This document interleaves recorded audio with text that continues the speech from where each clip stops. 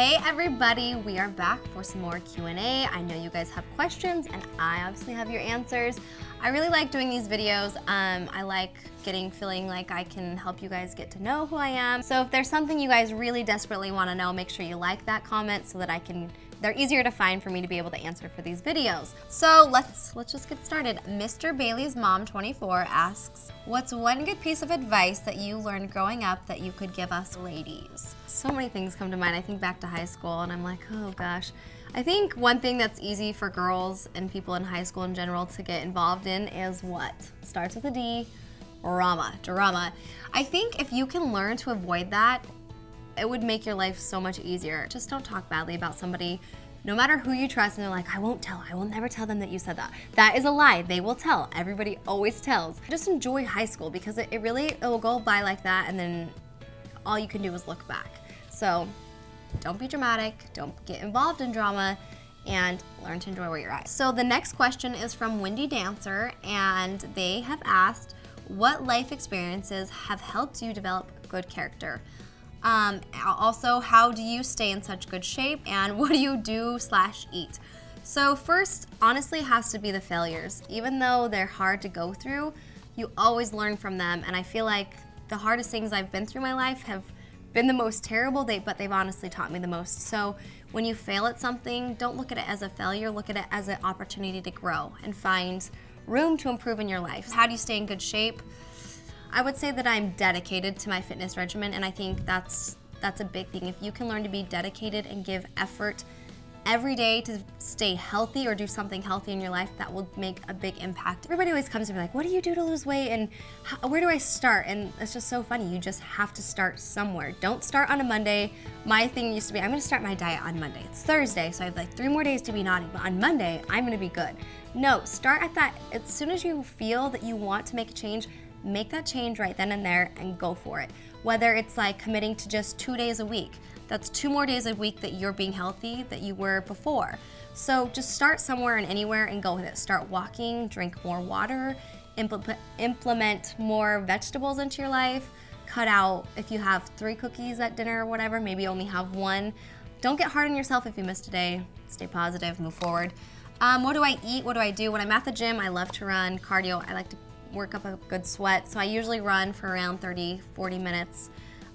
If it's too long, I'll like walk for a little bit. Some days I just don't feel like running, and so I'll go to the elliptical, or I'll just go downstairs and dance. They have like this big open room with mirrors, and just find something that you love to do. Maybe go outside, go on a walk, go take a jog outside, go play basketball, whatever you like doing that's been physical, do that. Play soccer, jump on the tramp, run around your house, I don't know.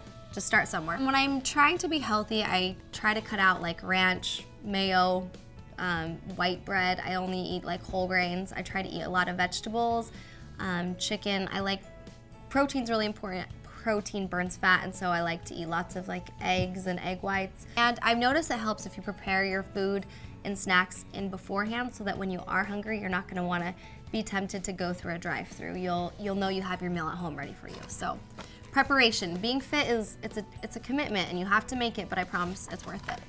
Next one, after all that bantering, L33 Bad 3 Vermin. Do girls like when a guy will tell them that they love them and they are beautiful in front of everyone? So whenever you tell a girl something good, she's gonna love it, but I guess it depends on her personality, if she's more outgoing, if she's more shy. Find a way to compliment her that won't embarrass her though. Like, you don't need to get up and announce it. You know, maybe quietly, if you're taking her on a date, maybe suggest that she looks nice and that you're happy to be with her or something. Just ask. Ask. Communication. It's key. Angela One Cat, she said, I love the video. Dating tips for girls, ?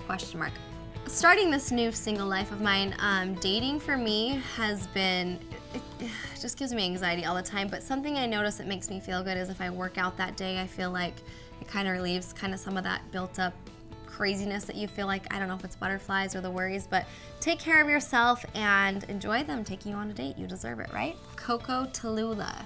What do you do to your hair? Go to the salon? Do you dye it yourself? Are you naturally blonde? Yes, I naturally am this color all the time. No, I mean, I think Cooper's hair is kind of a similar color to what I think my natural hair would look like. I've never dyed my hair anything really darker than this. Maybe I put like some, you guys have seen like the reds or like caramels or browns, but I've always been this really blonde, blonde. Miss Hey Kaylee, she always does my hair, she always highlights it for me, and she doesn't, if you go to the salon blondes and you get your hair highlighted, don't let your color stylist pull your color from your root all the way to your end, because your ends are never gonna change the color that they are. They only change at the root.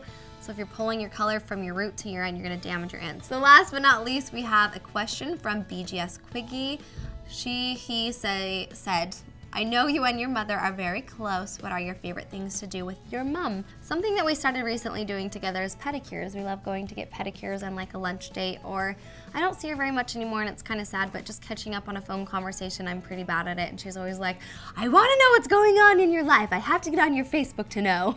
Like, I know, Mom, I'm sorry. So now that we are away, just like a conversation at night, like a 30-minute recap of my life, I think makes any mom feel good to know that their kids are calling and like sharing what's going on with them. That's personal. So, but when we are together, it's like pedicures on a lunch date or a movie, or like maybe having a soda and just sitting at home and just sitting on the couch and doing nothing but just being together is like enough for us. So you guys have questions, I have answers, leave them in the comments below and I will get to them, and we will see you next time for more Q&A. Thanks, everybody.